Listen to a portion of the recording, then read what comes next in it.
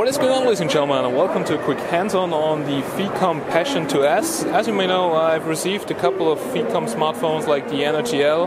Review, or at least unboxing, will come very soon. But here we have something which is more high-end from PHICOMM, and it's the Passion 2S running a Snapdragon 810 processor with a price point of around $350. So this seems to be reasonably priced. So let's talk a bit about the specs of this phone. As I've told you, Snapdragon 810 and 5.5-inch Full HD resolution Samsung Super AMOLED screen. So the screen looks absolutely beautiful and really sharp.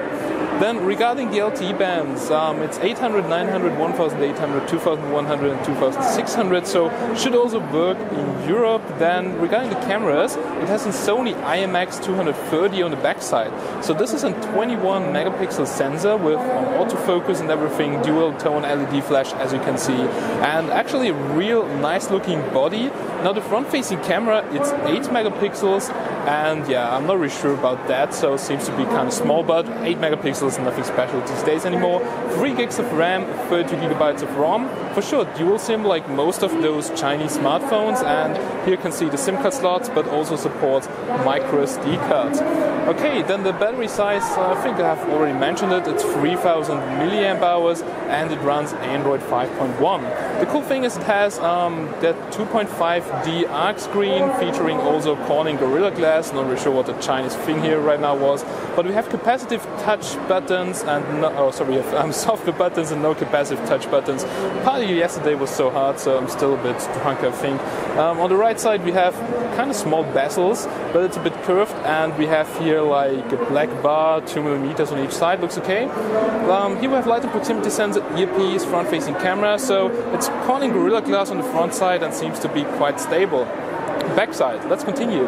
PHICOMM logo right over here, and what I've told you before, the 21 megapixel sensor. Camera sticks out of the device a bit, looks a bit strange to me, but yeah, it should be okay. Now let's have a look here at the USB port. So it's micro USB, it's unfortunately not USB Type-C, would be actually more a killer feature on this reasonably low priced smartphone.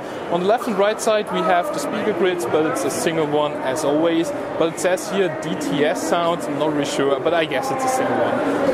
Yeah, okay, that's basically it. Then let's have a closer look here at the UI. So it's a bit customized, no app drawer anymore, but for sure it's Android, just install a different launcher and there you go.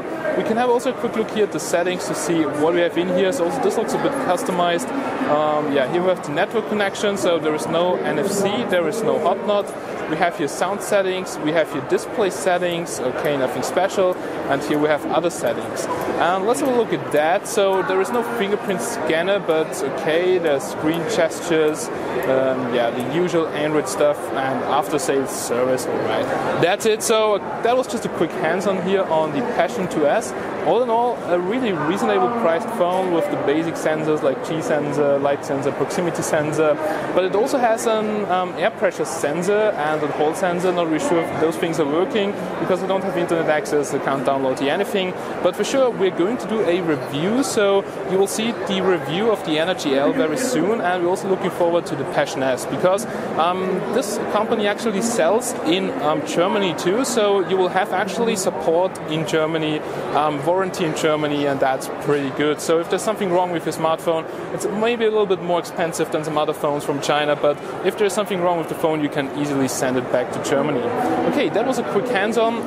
What I forgot to mention about the body probably, it has a metal body here, so you can see it here on the left side, and the top here plastic for the antennas, and front and back completely with Corning Gorilla Glass. All in all, the phone feels very good in my hands, and I can't wait to do the full review. So stay tuned for my review. See you soon in the next one. Have a nice day, guys, and bye-bye.